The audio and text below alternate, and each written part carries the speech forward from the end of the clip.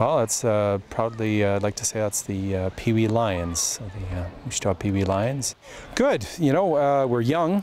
We had a little more of a senior group last year, and they've moved up to the bantam level. We're young, and we're not the biggest team, that's for sure, but we're called the Lions, and I think there's a lot of heart of a lion there. So they're eager and they're having fun, and you know, that goes without saying. That's what you stress is to have fun, and you want it to be a positive experience for the kids. For the Moose Jaw Minor Football Lions to be competitive this year, they'll need lots of practice. The problem is, they, like the other teams in the Minor Football League, have to practice in a dry hockey rink. It's the model that the minor league football has used in Moose Jaw for years, for decades, in the rinks. It's an area that they're accessible. You know, they're plentiful throughout the city, so there was enough of them to be available for the teams. So the facility was there to use, and it's something that's been done for years, and it's just a long tradition. First and foremost, it becomes a safety issue just with a hard surface, and just because the kids are practicing on a harder surface, and tackling and so on. Secondly, as you can see, it's just we're restricted by the dimensions of the hockey rink.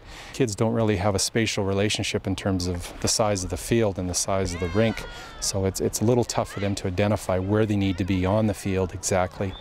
And just running our offense and our defense, you're restricted by the amount of width that you can maneuver. So there's some limitations in that regard.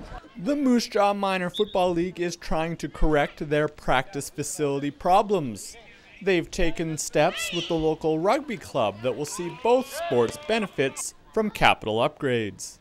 Well, as you can imagine, the transition from the current model of the hockey rinks to having a full-fledged practice facility, isn't an easy one, but it's certainly made a lot easier now with our relationship with the Moose Jaw Rugby Club. And what they've done is they have two fields, one that hasn't been in use very much over the years, and then their current field that they do use. And our seasons don't overlap, so what they've made available is to develop their one field, and then their current field allow us to practice on it as well. Up first for the upgrades is a new lighting system, but it won't come cheap, and the Moose Jaw Minor Football League's resources are, like most not-for-profit organizations, limited.